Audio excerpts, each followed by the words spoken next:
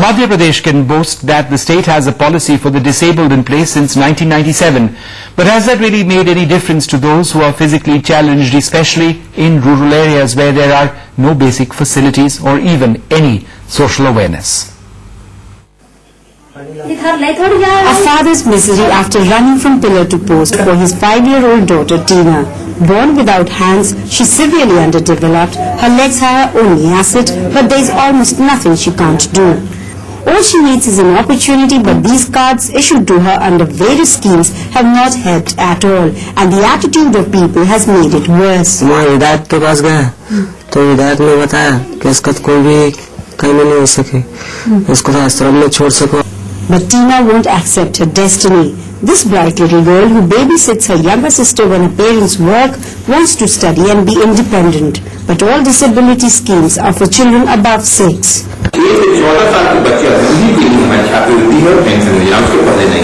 Tina is not alone in her struggle with the system. Visually impaired students in the state preparing for the board exams have no study material as the government has not yet published Braille books with the updated syllabus.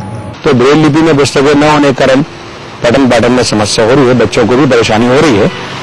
It is this indifference that is perhaps widening the gap between literacy rates for the disabled, now at 49%, and the general literacy rate, which is around 64%. Clearly, the much touted state disability policy is only on paper.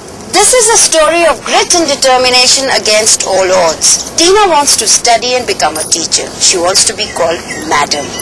All her parents want is a little help to realize her dream. In Ipania village with cameraman Rizwan Khan, Rubina Khan Shaipur for NDTV.